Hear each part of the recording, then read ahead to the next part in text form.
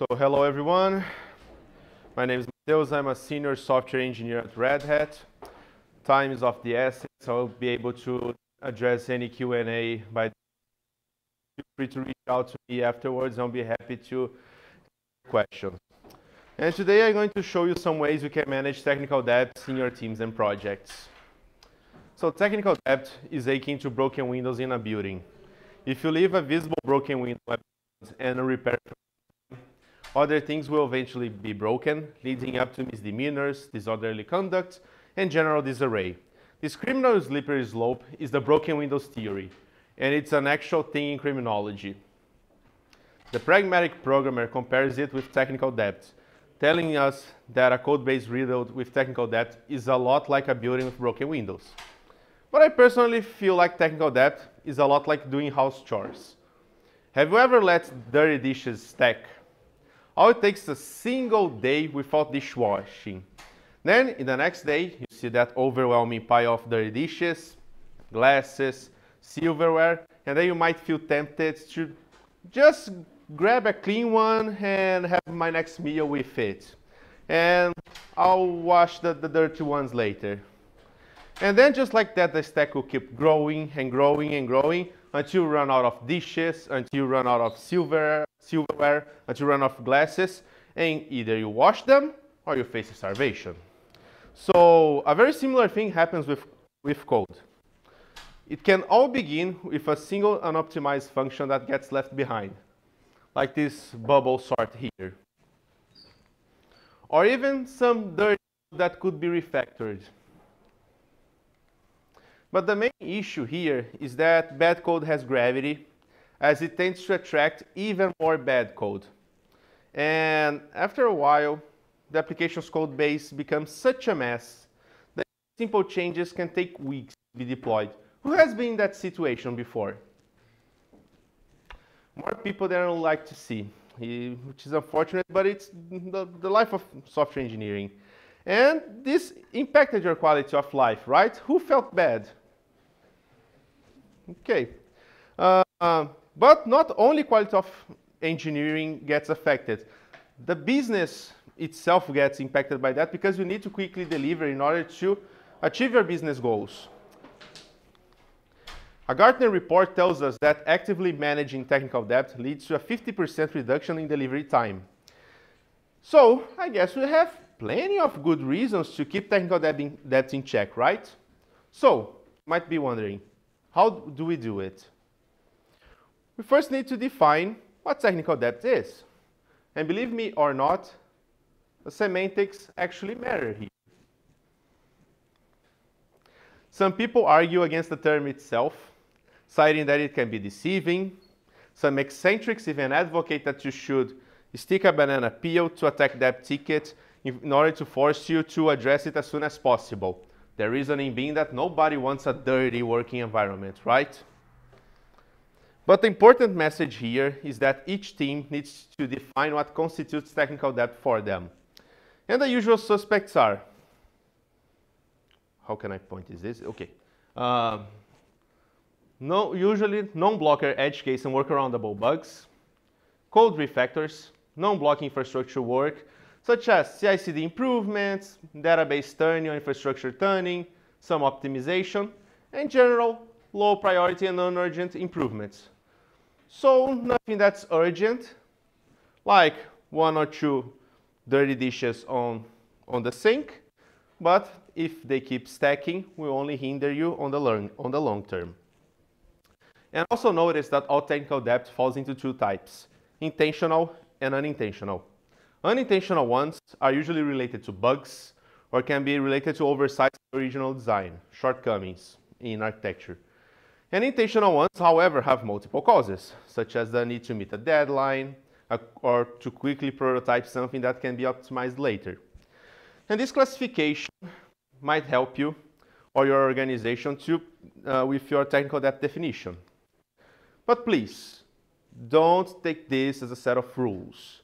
This is also not a comprehensive guideline of what technical debt is. Think thoroughly about your team's context, domain, and scope, and try to figure out what technical debt means for you. and different teams might require different definitions. We have now discussed the perils of technical debt and how to define it. So, how do we keep track of it? Your best bet is to use the same tooling the team already uses. So if you're using Jira, stick to Jira. If you use Trello, stick to Trello.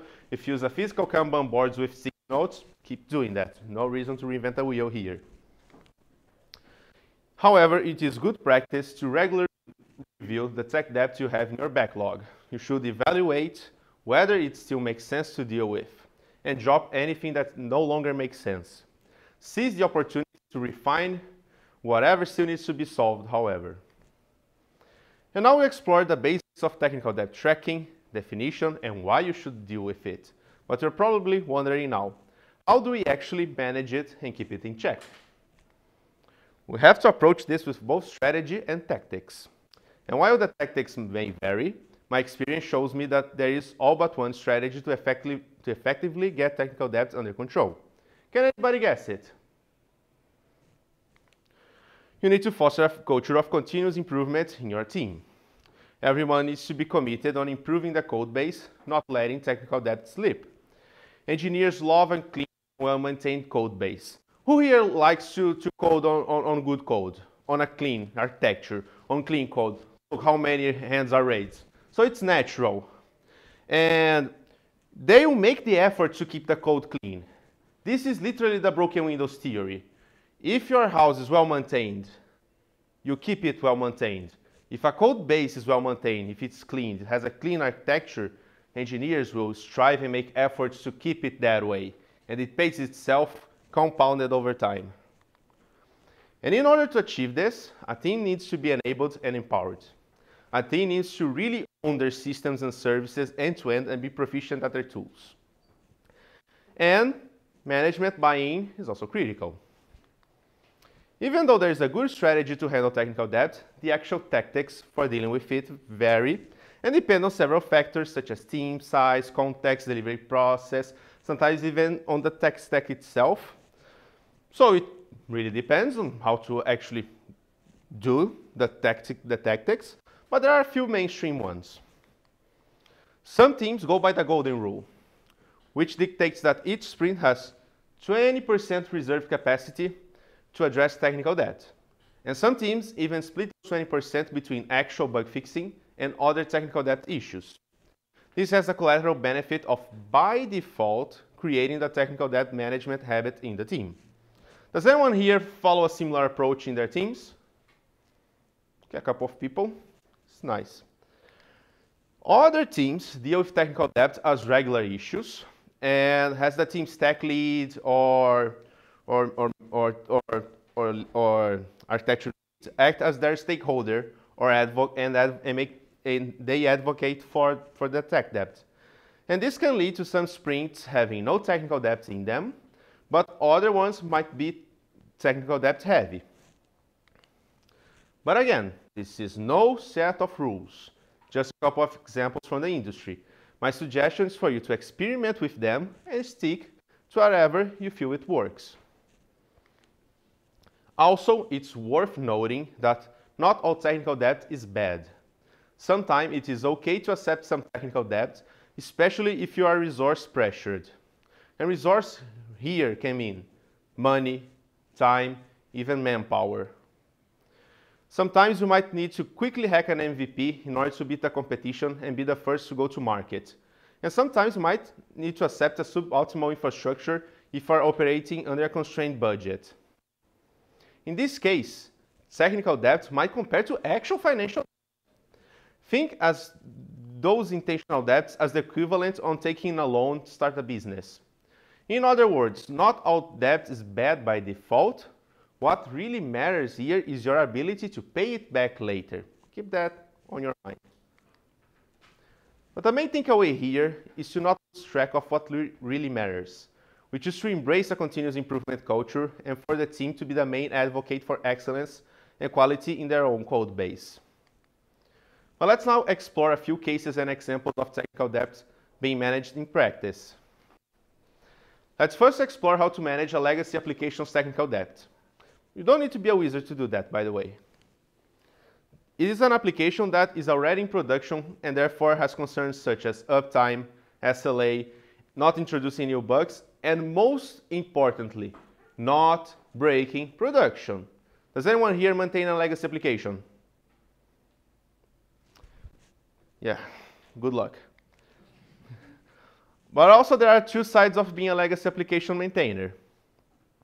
Code can be hard to change, deployments might be complex, and overall introducing new features or fixes to the application might be difficult. However, on the other hand, and this is pretty much an upside of being a legacy application developer, you know what's going on. You know its shortcomings. You know that it might be missing automated tests. You know that its CI/CD might be unoptimized, or it might have a couple of Megazord classes that you could break down into smaller classes. In other words, your technical debt is already mapped for you.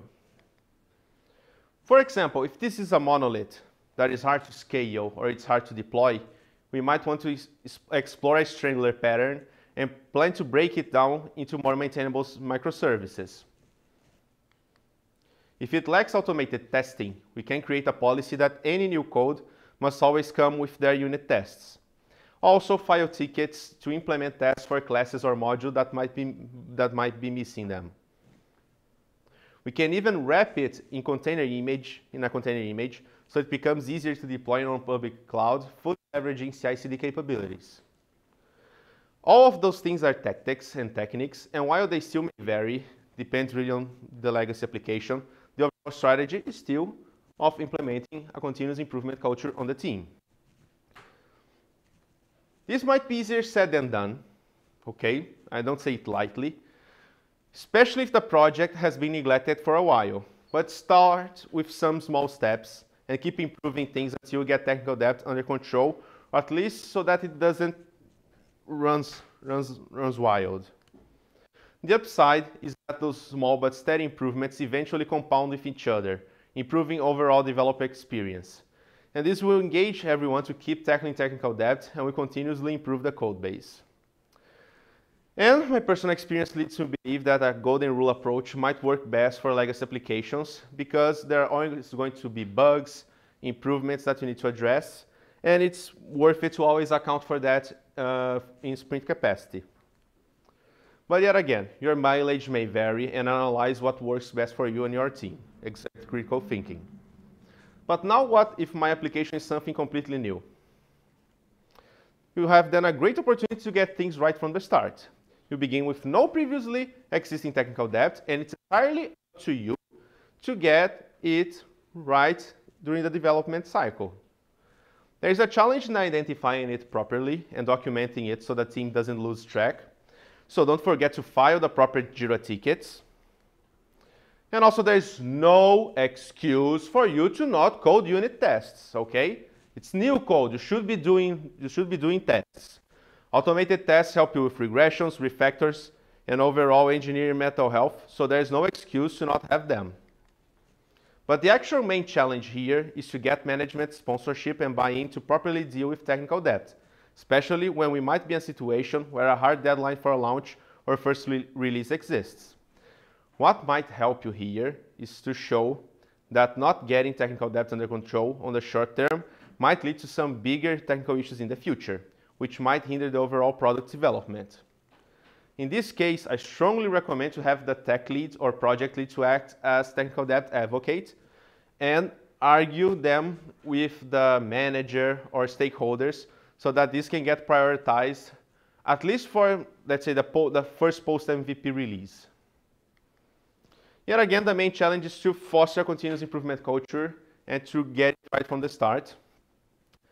And those tips and examples here are to make you think about how you've been doing things to fight technical debt on your team and company. But this isn't a cookie-cutter solution, so exert critical thinking and try to figure out what works best for you. My experiences lead me to believe that fostering a continuous improvement culture is the best bet, but there might be other solutions out there.